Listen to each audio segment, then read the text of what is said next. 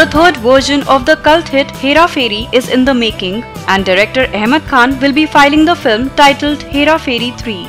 So you will soon see Akshay Kumar, Sunil Shetty and Paresh Rawal as Raju, Ghyanshyam and Baburao Ganpatrao Apte on the big screen.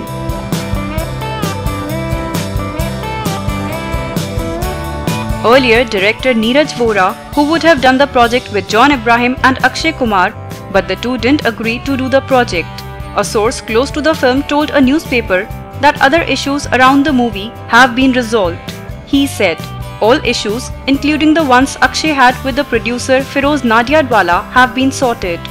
Neeraj will focus on the screenplay and script while Ahmed is directing it. The film will roll from October this year."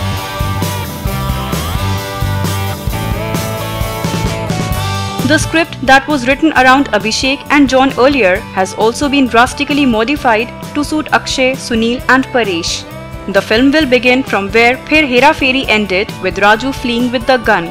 Now Baburao and Ghyanshyam will be searching for him.